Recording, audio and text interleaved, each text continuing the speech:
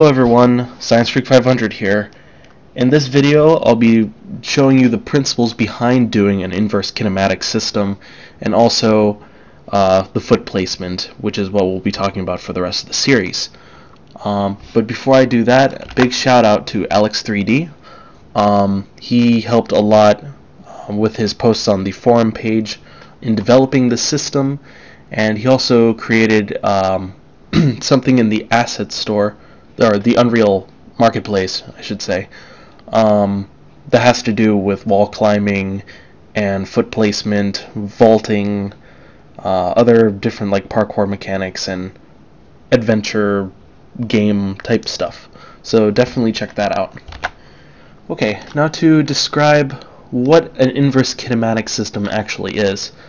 Let's say you have your character over here, and this, let's say this is your 3D model of the character.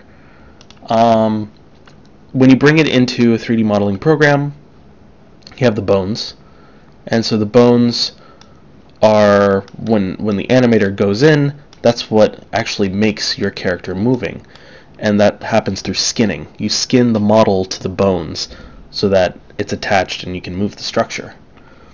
It uses the process of what's called forward kinematics, which means that if you want your model to move his arm up, you're essentially telling the bones in a hierarchy type order.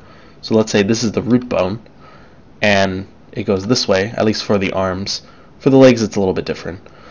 But if you want your arm to move, let's say upwards like this, you're actually moving this one first, and then this one, and then this one, so that the overall structure would be something like, let's say that. But with inverse kinematics, what you're doing instead is actually going the reverse. So you're saying, you're basically telling the program, hey, you have this object over here that I want the character to reach for. I want the hand to be as close to this object as possible. And so what the program will do is it'll move this, and then this, and then this, so on and so forth, to where the hand will pretty much be like so. So that's inverse kinematics. It's really important in terms of grabbing objects.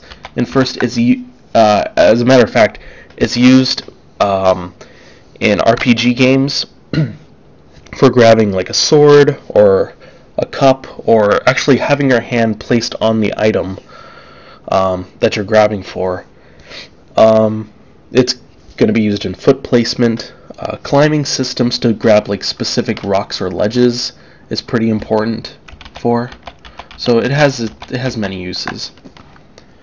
Now to talk about what we're actually going to be doing on the foot placement system. So we have our stairs over here. These are huge stairs for the character, but let's just use this as an example. So we have this over here, and what we're essentially going to be doing is doing two ray traces that goes through the feet and down to a certain length and checking for the floor.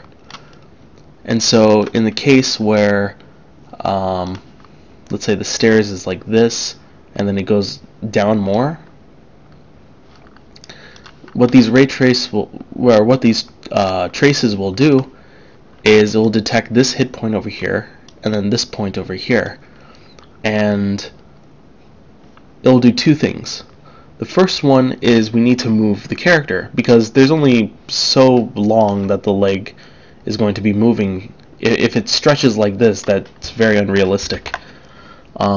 So because it can only move up to this point, we have to move the entire character down to the lower one. So in essence, we'll be doing this to the character. Oh no, let's redo that again. Okay, we'll be doing this to the character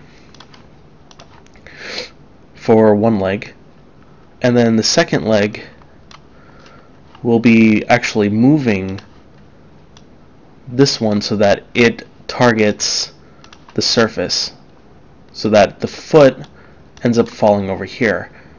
And that's used through the inverse kinematics, because just like the hand example, we have the specific point in the foot, and this is our target location.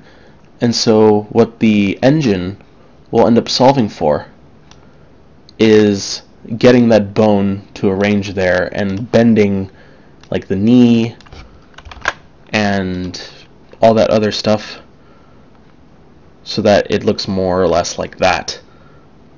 The specific way that we're going to do this is by getting the essentially the half height of the capsule, which is the collision sphere, or the collision cylinder that's around the player, and starting the ray trace right here, approximately about a quarter of the way, and then going straight through the X and Y axis of the foot down to a certain distance. For the example, I have it going down 150 units. I thought that it worked. Now, in the case where, let's see if I can back up enough.